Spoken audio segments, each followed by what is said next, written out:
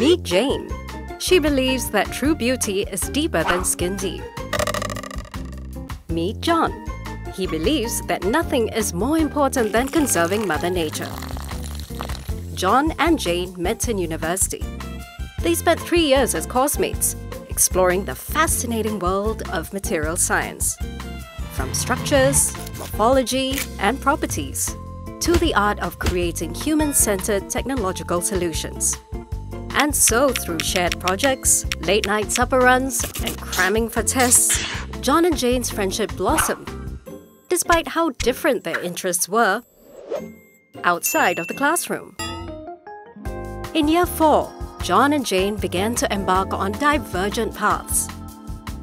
Jane wanted to formulate consumer products using environmentally sustainable ingredients, while John was devoted to fueling the use of renewable energies by industry and households. Still, they continued to celebrate each other's successes through internships, competitions, and overseas exchanges. Then came graduation, a time of joy, but also separation. Jane joined a multinational consumer goods corporation, designing, prototyping, and testing products to improve consumers' lives. Meanwhile, John worked for a solar energy company, engaging in the design, production, and maintenance of solar systems.